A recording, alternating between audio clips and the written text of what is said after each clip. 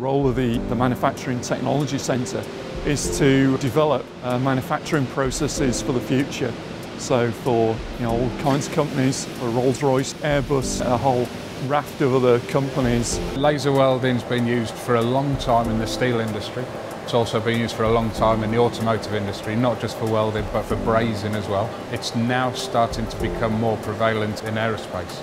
There's a lot of development been going off in lasers, particularly the introduction of fibre lasers. We had a number of our member companies were keen to look at laser technology, particularly for welding. My job is to develop laser processes such as laser welding, laser cutting, laser cladding, and prove that the processes are viable to industry. Tec built the entire system, right through from the design. We included everything, so this is right from the lasers, the robotics, the manipulation, and most importantly to contain all that, a safety system around that. The big cabinet at the back with the 2 orange lights on the top is the laser power source. This generates 20 kilowatts of laser power, and that fibre optic feeds it through an opening at the back corner of the cell into the main cell. So we have a 3.5 metre reach ABB robot which holds a Precitech YW52 welding head. The laser energy is transmitted through the fibre optic cable. We could weld single pass carbon manganese steel up to 20mm thick, and that's at a welding speed of 1 to 2 metres a minute using full power, the 20 kilowatts. In terms of its cutting performance, we could cut through 10mm thick steel. Most industrial laser systems out there require no more than 3, maybe 4 kilowatts really at the top end, and this is a 20 kilowatt laser system. There's nothing like it in the UK at all. We know this is the most powerful laser system out there. The control that we have for this cell obviously needs to look at all the control we have inside this head.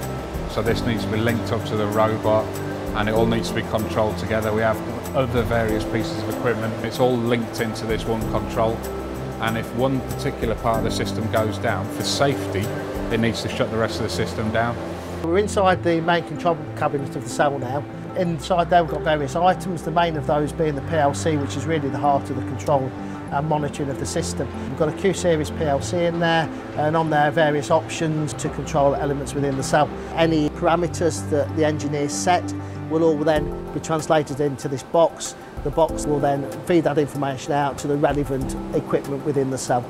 The whole time this is monitored, so literally every second we take a full reading of all those parameters and log that. It's all about monitoring the process, because the processes are new processes. We need to understand what's happening with the weld, so whenever processes they do, they can look back at history and see what happened at any specific time within a weld geometry or cutting geometry. We selected the GOT 1000 series HMI for the machine. Gave us a lot of flexibility in terms of graphical interface. Also, it's a piece of equipment we're very familiar with, as we've used it on other projects as well, and we know it's robust and reliable. We've been working with this cell for approximately 4 months now, and it's been very, very reliable, very robust. It's not given us any issues at all. The reliability of the equipment is very, very important to us, hence the choice for Mitsubishi. We have a long history with using Mitsubishi equipment, so we understand the reliability and the functionality that we get from that. So. The interest in this cell has been very high since it's been commissioned. We've had lots and lots of member companies that are chasing work to be done on the cell.